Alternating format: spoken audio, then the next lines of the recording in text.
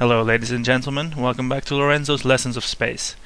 In the previous episode I showed that going straight up will not end you up in orbit, it will just fall you back down again.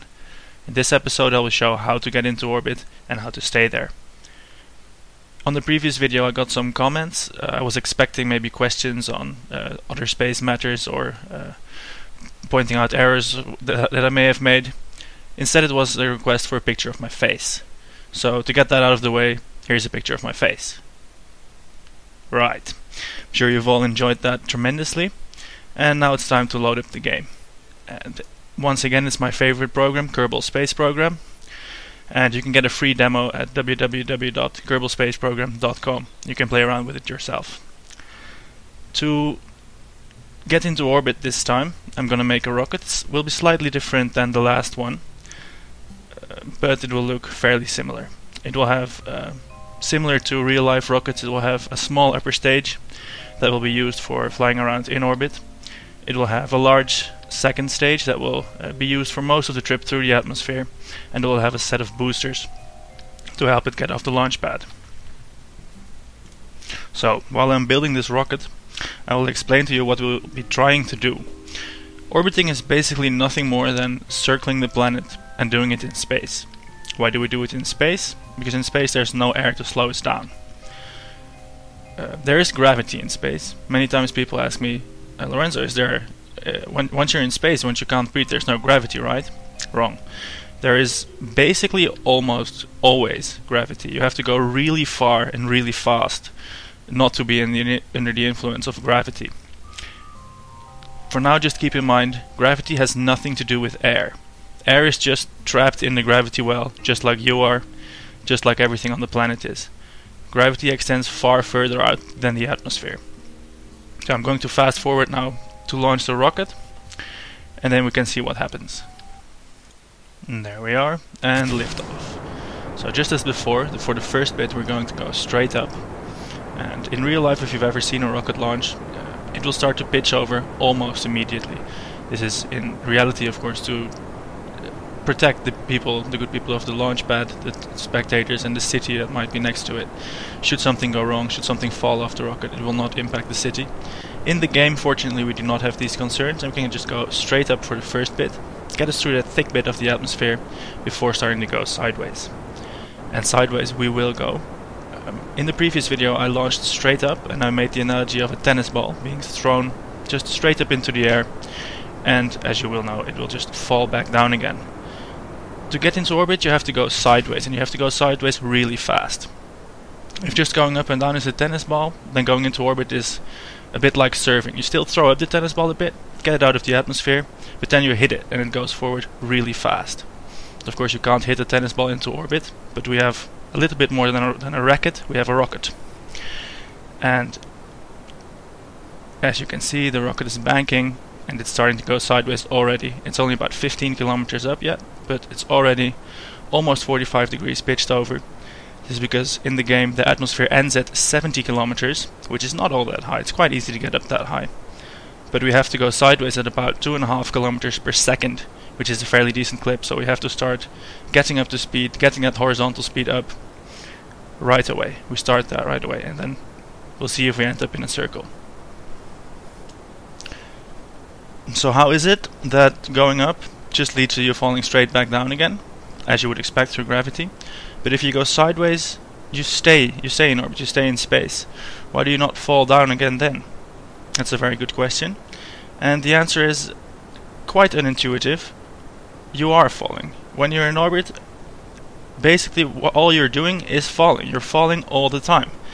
That's why it's also called free fall sometimes. And when people are referring to zero gravity, they're actually referring to free fall and weightlessness, because they're actually not in zero gravity. They're in a very strong planetary gravity field.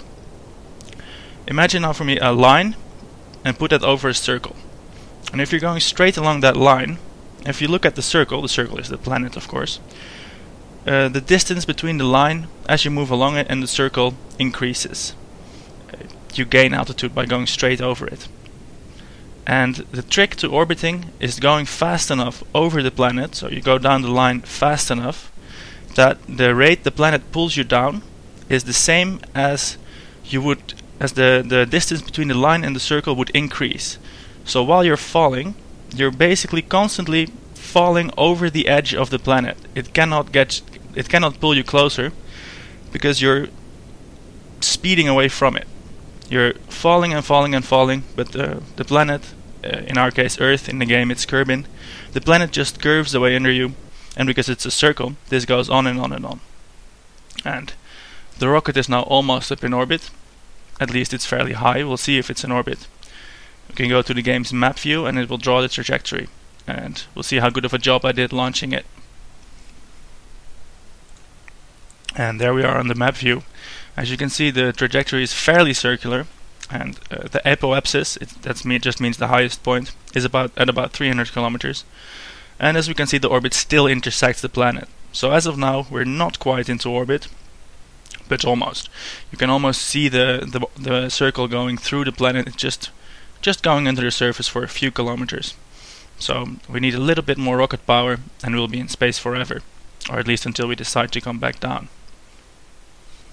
And now that we're at least in space, not quite yet in orbit, it's a good time to explain how to maneuver, because that's not quite straightforward either.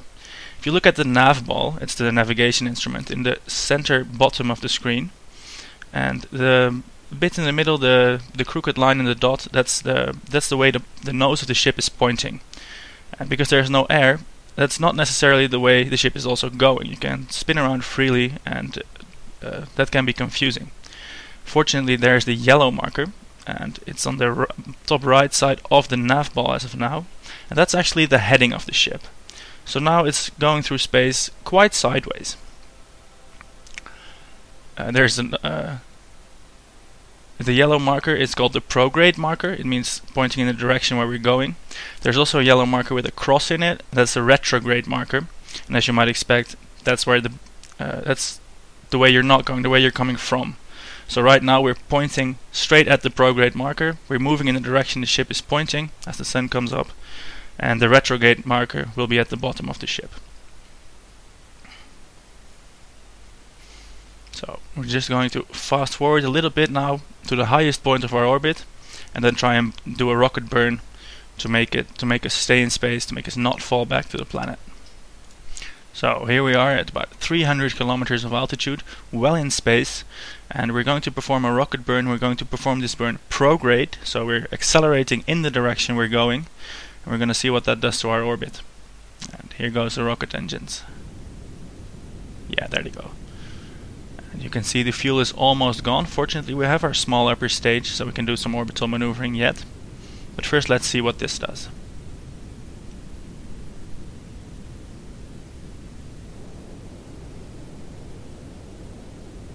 And there goes.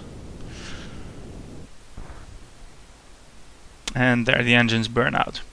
So now we can go back to the map view and have a look. And there we are, well in orbit. Now we have a periapsis marker. That means the lowest point. Apoapsis means highest point. It's Old Greek. And we have a highest point of about 300 kilometers and a lowest point of 279 kilometers, so it's about a circular 300 kilometer orbit.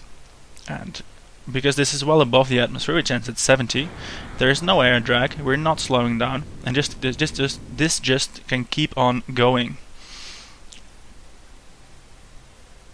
As you remember, we are now going in a trajectory that's so fast that the planet actually curves away just as quickly as it can attract us. So we're falling straight down, but we're also, well, we're not falling straight down at all, but we're being attracted straight down, but we're going sideways so fast that we're never going to actually hit the planet. And as we accelerate time a little bit, you can actually see this in action. We're circling around the planet, not getting any closer. We are being attracted. So, because if you can imagine, we are moving to the other side of the planet. It is attracting us in that way. So, and when we're on the other side, it does it again. So that makes us go in a circle, and because there is no end to a circle, that just keeps on going. Now, another quirky thing of how orbits work like that is that speed and height and altitude are almost inextricably linked. A certain, and we're talking about circular orbits now, a certain altitude will have a mandatory speed link to it. And of course the reverse is true. When you reach a certain speed, your orbit becomes the altitude corresponding to that speed. We're now orbiting at about 380 by 300 kilometers. We're doing it at about 2 kilometers a second. If we are to accelerate, we will not go through this circle faster, we will instead move to a higher circle. This is, you can sort of imagine an orbit like a NASCAR racetrack where the cars go round and round and round. Except that when you accelerate, you don't necessarily go that much faster, you just move to the outside of the curve. And this is of course because, as you imagine, going over that line, having the planet curve away below you, and when this rate of curving away equals the rate of being pulled down, you're in a certain altitude. But if you go faster, the planet curves away below you more, and that's just another way of saying you go higher. Now, one thing that does not happen is that if you fire your engines, you just magically teleport to a higher spot. That does not happen. Instead, your orbit on the other side of the planet than where you are performing your burn raises. This is because you increase the speed, and of course it takes a bit of time to gain the altitude, and through mathematics you can tell this will always happen exactly on the other side of the planet. So we just raised our orbit to about 700 kilometers on the one side, and here we're going to perform another burn and observe what that does to our lowest point of the orbit. So we are now pointed retrograde, we're in fact turning back to the planet. And the funny upshot of this is if you want to maneuver in orbit, if you want to raise or lower your orbit, you're always accelerating or braking. You're never just pointing at the sky and burning your rocket engines, or pointing at the ground and burning your rocket engines. No, if you want to go higher, you have to accelerate. And if you want to go lower, you brake. And another unintuitive thing here is that a higher orbit, even though you reach it through accelerating, actually has you moving slower. Even though you're stepping on the gas and expending energy to go faster, this speed translates into height, and it takes of course energy to climb out of the gravity well of the planet. So unintuitively, by accelerating, you will actually go slower, but do so at a higher altitude. Conversely, by braking, you will actually go faster, but you'll be doing it lower. Yeah, let that sink in for a while. And now we have done a rocket burn that puts our periapsis, the lowest point, at about 3 kilometers, which isn't very high at all, well inside the atmosphere. So what's going to happen now is the spacecraft will hit the air, and unlike in space where there's no air to slow you down, the air is pretty good at slowing you down. You will get friction, you will encounter serious g-forces. In real life, the spacecraft will also get really hot. In the game this is not yet simulated, so it's fairly safe to do re-entry just by going through the atmosphere. We don't have to worry about it. Our astronaut this time around, it's Bill Kerman. He knows nothing of this and is scared shitless, but here he goes. And we're at 60 kilometers now, going at just over 2.5 kilometers a second, so we're really slamming into the atmosphere. So that's about my explanation as best as I can do it about what an orbit is and how to raise and or lower it. I hope you understood this. If not, you can feel free to leave a comment or send me an email. You can do that at mail@donlorenzo.eu. That's mail@donlorenzo.eu. I'll be traveling to Stockholm for a week, so I'll be away for a bit. But afterwards, I'll be exploring what actually zero-g and escape velocity concepts like that, what they actually are, and what they mean in rocketry, and how to design rockets to account for that, if at all. So we're just observing the spacecraft slowly braking. It's getting into the thick part of the atmosphere now, and I will leave you to enjoy this in a slightly fast-forwarded manner. If you have any questions regarding this subject, or you want me to explore a specific aspect of spaceflight or something else, maybe you've got an interesting conundrum, a question, something you're wondering about, you can put it in the comments or send me an email.